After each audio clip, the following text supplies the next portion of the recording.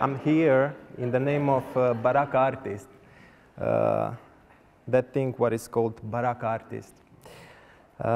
In order to understand this phrase, life with no ego, we have to go back to the roots to understand the real concept. So I think I will start with, I love my family. I love my parents. And I know that they love me.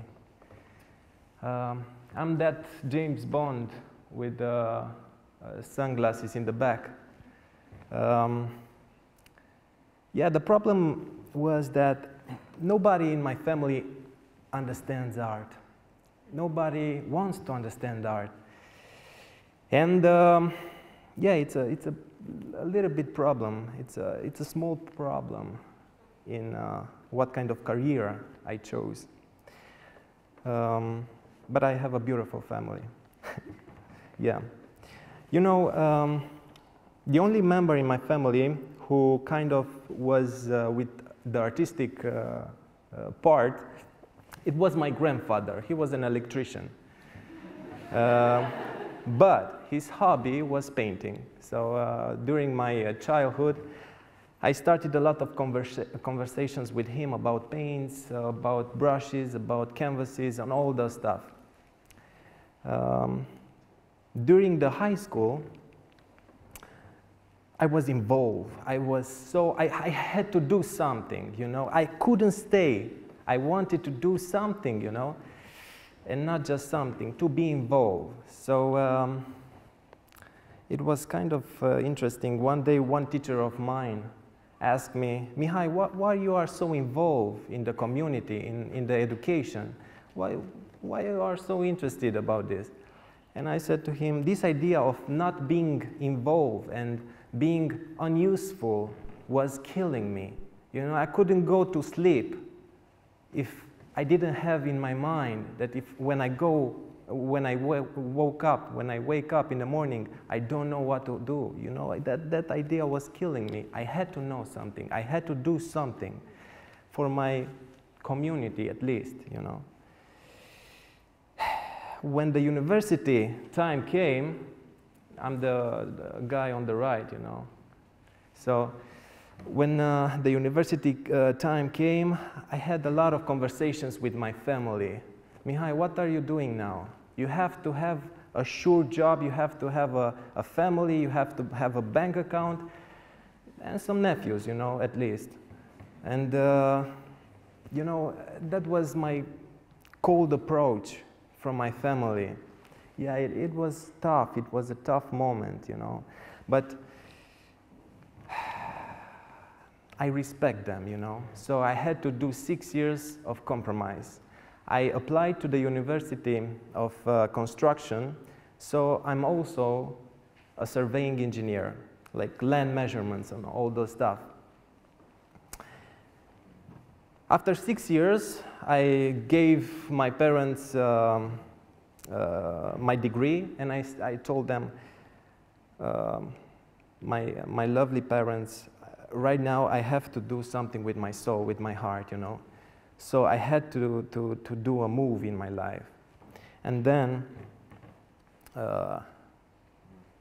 you know, I forgot to tell you, I graduated, yeah. And then, my life kind of started to happen, you know. I applied to the Faculty of Arts and Design in Timișoara, when I'm come from, in Romania. And stuff started to change, you know. Everything, it was like a magic, you know.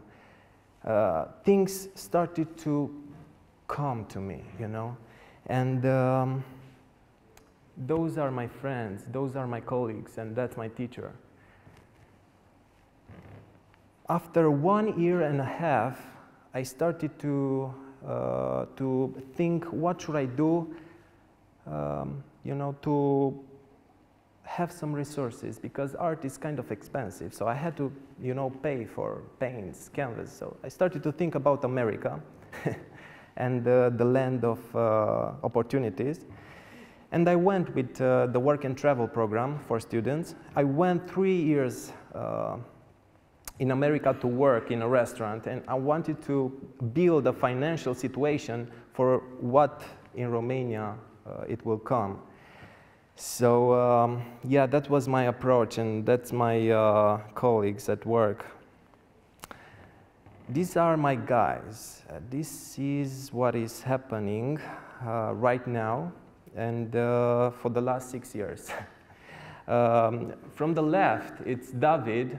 In the middle, it's Paul. In the right, it's Adi, and I'm Mihai. Yeah, so I met these guys. They are coming from Arad. It's another city close to Timișoara. And the magic is we kind of connected so strong. You cannot believe. I mean, we are so powerful together with our concepts and our, you know, imagination. We are, you know, putting together in a spot. We understood that we can make a difference.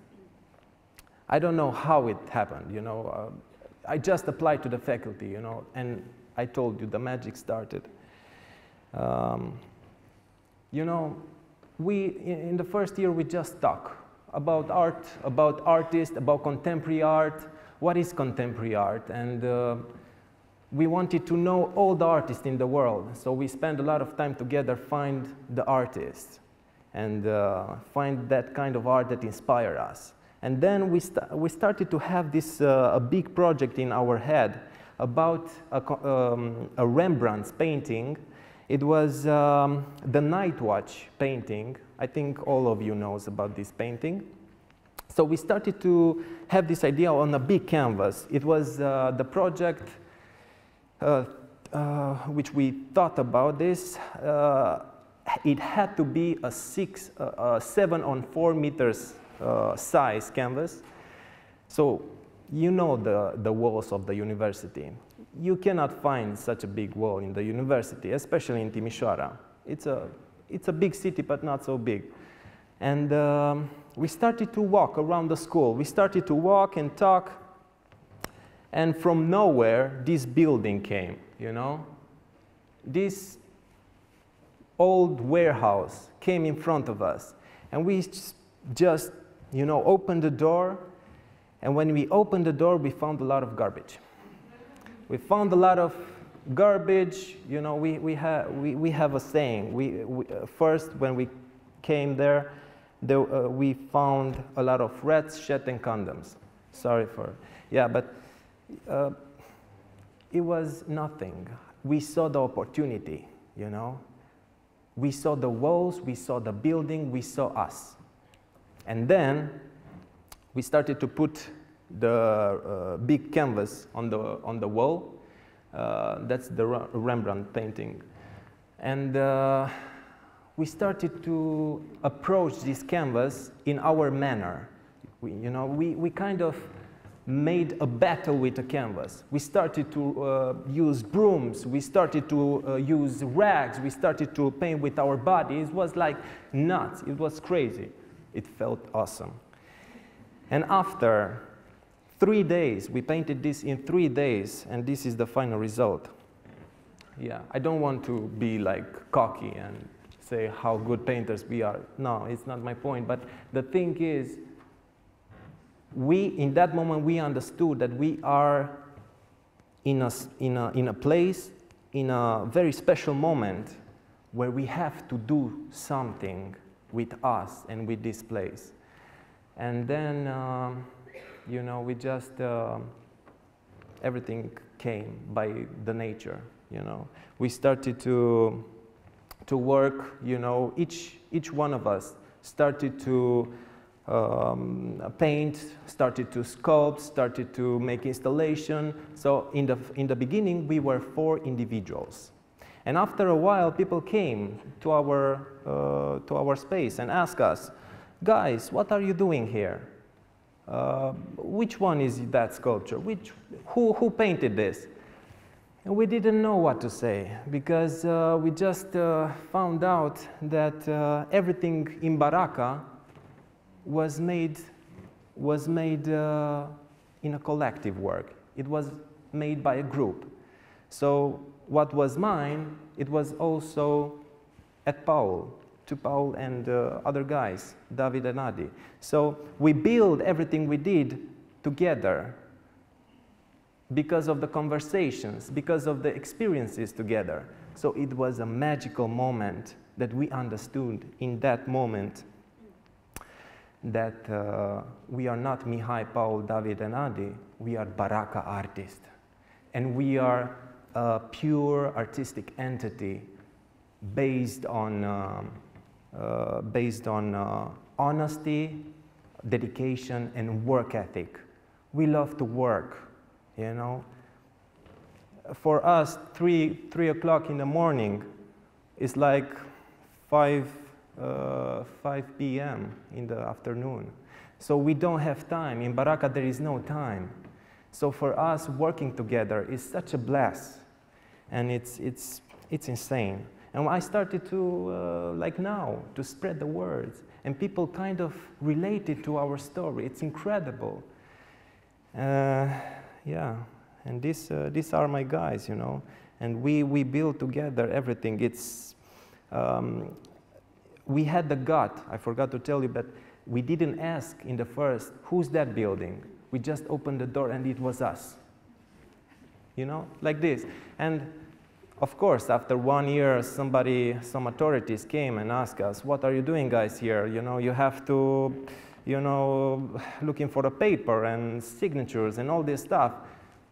You know, it came by here and it goes like that. It's, when you want to do something, you have to do it. There are no rules for your dream, you know. It's that approach. It's that approach that we wanted to do.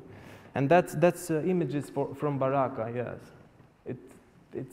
It's a magical place. It's a magical place, but we figure out that the place, it's us. There is no walls when we are there. And